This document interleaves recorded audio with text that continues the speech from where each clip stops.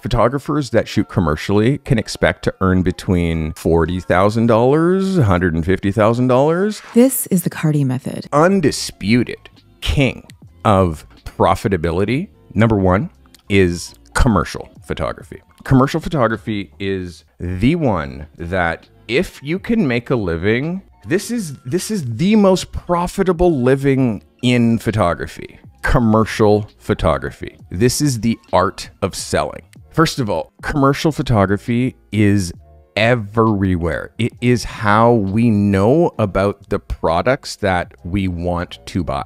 It is all about helping businesses succeed by creating images that communicate a brand's message. That can range from product photography, corporate headshots, advertising campaigns. The end goal is always the same: drive sales for the brand's image. So how do you get into it? You start by understanding the business side of things. You have to think like a marketer as much as you're thinking like a photographer. You have to develop a portfolio that showcases your ability to enhance a product or a brand's appeal. That's super key. And also networking. You have to attend industry events, connect with marketing agencies, and establish relationships with local businesses. A strong online presence, particularly well-curated portfolio, and strong social media profiles can also really attract clients. So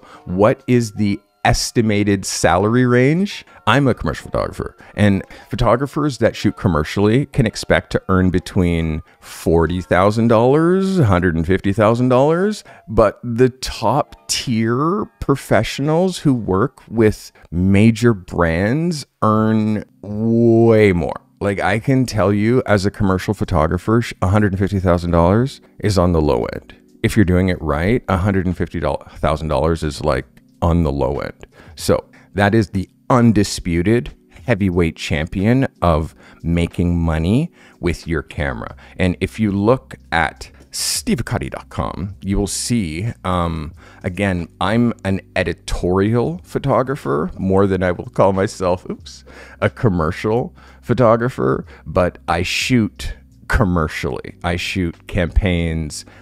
Most of my work is people-based. But if you look at some of my classics, you can see that this is what really drives my portfolio, is all of the major faces that I've shot in this industry. Ludacris and Sandra Oh and Pete Rock and Kanye West and Ja Rule and Fat Joe. So I'm an editorial photographer that shoots commercially. And if you look at what I did for comedian Eddie Griffin, not only did I shoot editorial photos, but this was a campaign to launch his comedy DVD, which is called Freedom of Speech. So you can see there's a commercial application to my editorial style of making photographs. Okay, so number two, and this is another incredibly lucrative way to make money, and that is wedding photography. Wedding photography. Wedding. Capturing those timeless moments. I promise you, people will always get married. What defines wedding photography? It's about capturing the magic of a couple's big day. From the intimate exchange of vows to the exuberant celebrations with family and friends. It's about creating a visual narrative of love and commitment. The emotional weight of these moments is what makes wedding photography such a rewarding yet demanding niche. So how do you get into it? To succeed, you have to start by building a robust portfolio. You might consider offering your services at a very discounted rate. My suggestion, free. Do a couple of free weddings. Do 3 free weddings. And that will help you get your foot in the door. When you shoot for free, you have the leverage. When you shoot for a drastically reduced rate, you're drastically reducing your perceived value. Like if you're shooting a wedding for $300, then that person says, I found a $300 wedding photographer. And then you start getting recommended as a wedding photographer that shoots for $300. So shooting for free, you can set the stage and the expectation that I'm doing this for free for my portfolio. It benefits you, but I'm doing it for free in exchange for the best testimonial you've ever written in your life. And then based on that testimonial, you can also ask that client, now that you've experienced this wedding, what would you pay for it? And she'd be like, oh my God, this was a $5,000 wedding. I would have paid $5,000 to have you here shoot video and stills of this wedding. So now that helps you establish your prices. So you don't shoot your first weddings for a reduced amount of money. You shoot them for free and you shoot them as if you're getting paid $5,000. Another way to do it is shadowing a seasoned wedding photographer. What that'll do is provide invaluable insights into the flow of the day and how to manage client expectations, and also help you build relationships with wedding planners, with venues, and other vendors. It's crucial. They're often the gatekeepers to more clients. Estimate yearly salary range. Depending on your location, your experience, and the type of weddings you shoot, wedding photographers can earn anywhere from $30,000 to well over $100,000 annually. High-end photographers, especially those who specialize in destination weddings, can go way, way, way beyond that range. So wedding photography is incredibly lucrative if you do it properly. Be a destination wedding photographer. I only do trips. If you're getting married somewhere else, I'm the photographer that you bring. That's big brain when it comes to wedding photography. You don't go in low, you go in high. Just to give you an example, there was a photographer that I wanted or tried to work for when I was like 18, and he was the best wedding photographer in Ontario, like in my city, Toronto, but like so big. And he was black. And I was like, dude, amazing. This guy's going to hire me right away. He looked and he was just like, you have no experience. I'm looking for a framer. Like he was looking for a framer. And I went in I want a job. He's like, have you ever framed before? No. It's like, dude. I asked him how much he charges for weddings. He says, oh, they start at $25,000. $25,000. And this was in 1988. Just to like wrap your head around it. $25,000 in 1988. So wedding photography. The next most profitable niche, this is number 3, is portrait photography. Portrait photography is also what I do, capturing the essence of individuals. What defines it? Portrait photography is more than just about taking a picture of somebody. It's about making a picture of somebody, capturing their personality, their essence, and presenting them in the best light, whether it's literally or figuratively. Whether you're using it for personal use or whether they're using it for personal branding, portraits are a staple in the photography world. Getting into it. And again, I am also a portrait photographer. And portraits, it's not how I started. I started as a fashion photographer. I started as a fashion photographer. That is how I wanted to be known. I wanted to be known as the next Helmut Newton.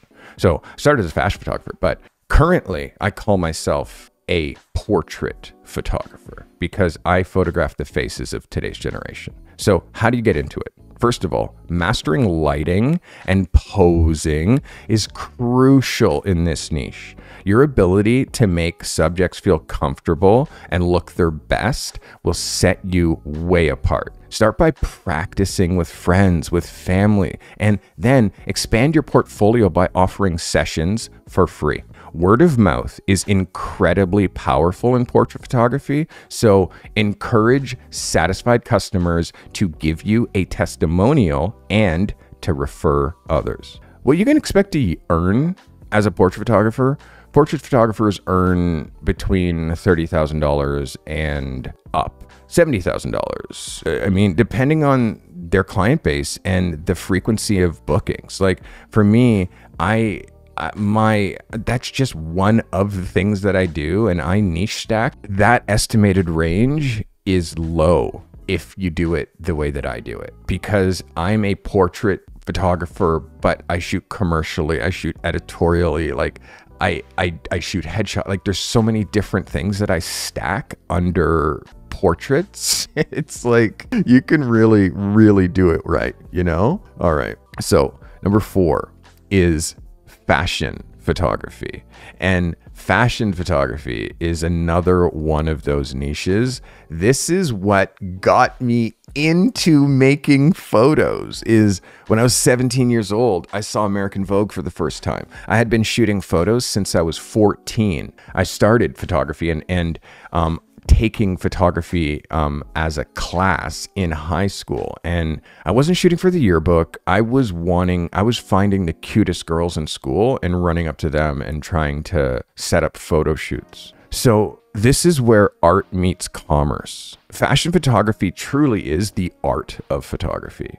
And it's one of the most glamorous niches and often associated with high profile shoots, glossy magazines, runway shows. It's highly creative and it blends art and commercial appeal to highlight clothing and accessories. So how do you get into it? The fashion world is a fast-paced world and it's incredibly competitive. To break in, you need a strong, cohesive portfolio that demonstrates your unique style. Collaborating on test shoots with models, makeup artists, stylists is how you do it. That's how you build your portfolio and how you get on the wheel. Going to fashion events, connecting with industry insiders, popping into modeling agencies and showing your work and asking them to free test is how I did it. Always stay updated on current trends. And by the way, anybody who I've helped or coached, I have the way for you to get into the door at a modeling agency. And it really is something that is doable. I'm like, look at me, I did it. And I did it also like 33 years ago, 34. You have to always be updated on current trends though, as fashion is all about what's next. So what can you expect to earn yearly as a fashion photographer? Well, on the low end, 35,000. On the high end, 200,000 plus, especially if you're working for top brands in major fashion hubs like New York, Paris, Milan, London, Toronto. Like, Toronto is a photography hub and fashion is like Shalom Harlow, like some of the biggest Coco Rocha. These are all Canadian models that come from here. Toronto is the birthplace of fashion for this country. So I put Toronto on that list because the fashion photographers out of this marketplace are absolutely insane.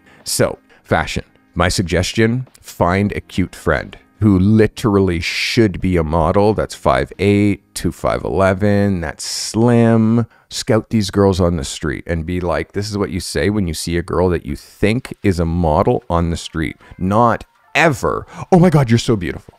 Don't ever say that. Don't ever say that. It's so lame. As a photographer, so lame.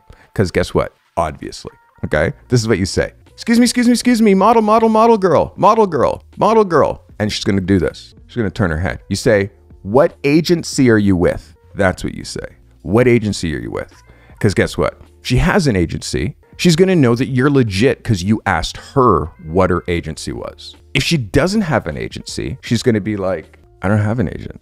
And you're going to be like, you, come here. And then you share your contact information, you get theirs, and then you do a test. And then with that girl, you literally, now that girl, if she is legit like the next Kate Moss, now you have leverage. You have photos of her, and now you can start calling agencies and being like, hey, guess what? I have a girl for you. They're gonna be like, really? And be like, I guess I'm a photographer. I saw her on the street. I was just walking, I saw her on the street, and I did a test of her. And they'll be like, oh my God, please send us pictures. And I'll be like, I'll send you one, but we wanna meet you in person. And they'll be like, okay. So you send one and they're like, ah. And you're like, okay, so you meet both of us. Okay, when do you want to come in? And now you come in and you're not representing her. You're just like, this is the girl I found for you. Enjoy. I want to do this for you, for other people. Let me shoot some more people. Yeah? That's how you go in. Not through the front door, not through the back door, but in through the kitchen.